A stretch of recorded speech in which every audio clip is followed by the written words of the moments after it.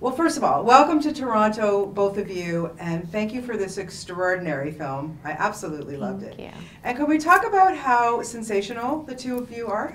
Aw, thank you. I'm not even lying. You are both so good. Brooklyn, how do you act so mature? Aw. I don't know. I just try my best to do that. And I think if you try your best and you don't do it sloppy, you can like do it. You can just do it. Yeah. Bria, for you, I mean, all I have to say is thank God there's Instagram, I guess, right? How cool is that? That you It's I just find unbelievable. that No, it's like unbelievable. mind-boggling sometimes. Because you would never think just from a social platform you would be in film festivals and doing all this stuff. And what do you think it was that Sean saw in you that he knew that you'd be able to carry this off? I mean, he always says that he saw somebody just carefree and that in his head I fit the part, but I still to this day don't know what the exact first video was, so I don't know. It's so cool. Now, Brooklyn, how hard was it for you, or easy, to play someone like Mooney? It was hard and, well, it was mostly easy because all we did was have fun. Well, that's good. But at the end it gets a little intense, so I really had to try to get those lines down. And actually, this is an organization, hope192.com. Tell me about that. It helps the people who are in need, but they're no different than us. They're people like we are. Yeah. They aren't aliens from space. Well, that's good to hear. Yes. Yeah, so just go to hope192.com And check it out. yeah, check it out, because you Good. can like change a little girl's life or Well, something. that's really important. That's really Yes. important. Now, the two of you have obviously worked in Florida together, and what's going on in Florida right now is just devastating. Yes. What can you say about working there and being in that state? Well, she lives there. Yeah. Okay. But I actually lived in Miami for a year.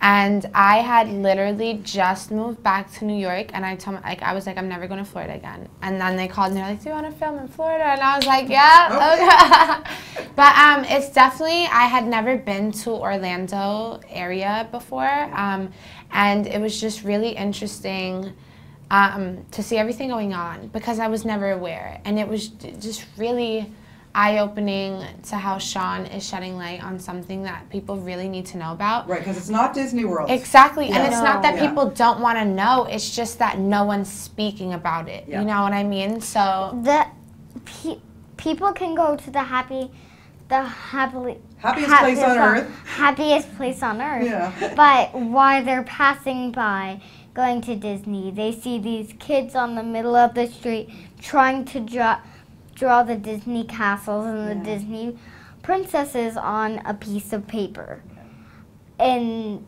wishing they can go to Disney. And these people just drive past them like they're nothing, but they are something. Absolutely, you're absolutely right. Each person who lives in a motel is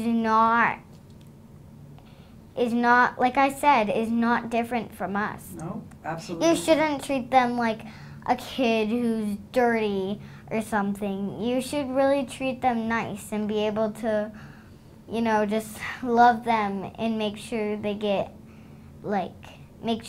Christmas toys and yes. For sure. I mean, because at the end of the day, we know that, that you loved your daughter. Like, you would do anything for her to make a better life. And what was it like to work together, the two of you? I love her.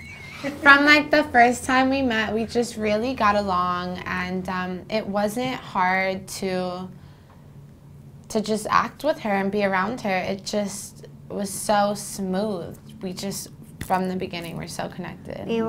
We hit it off. You hit it off, all right.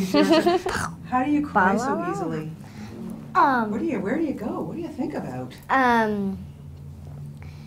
I was thinking about really being in that situation and how all these kids have to either have a choice to either want to run away and try to get victory, or have to go and get taken away by their parents. Yeah. They have one choice in life.